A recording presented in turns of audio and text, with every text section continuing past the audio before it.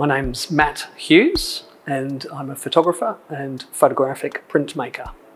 Well, I think that sometimes people walk past things too quickly. And I think that there's an idea that, that something that you're looking at, there's way more to to what you're looking at. It could be a geological feature or something.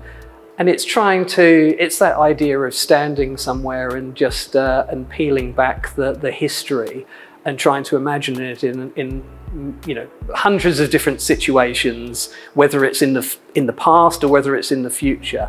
And that's the mystery that I'm kind of interested in. You know, that you could be standing in a place and it looks very ordinary at one moment in time, but it could actually be a very extraordinary place.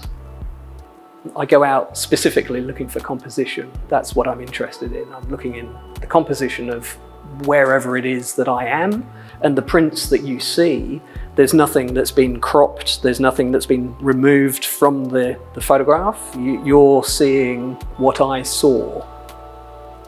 I work with traditional large format cameras and I make exposures slowly out in the field. And as a printmaker, I take those same exposures and bring them back to the studio and digitize them. I incorporate a digital element into the workflow, and then they're printed using traditional photographic printing techniques, in this instance, a cyanotype. So in many ways, there's nothing particularly traditional about these works, because they're working on the cusp of traditional work and digital work.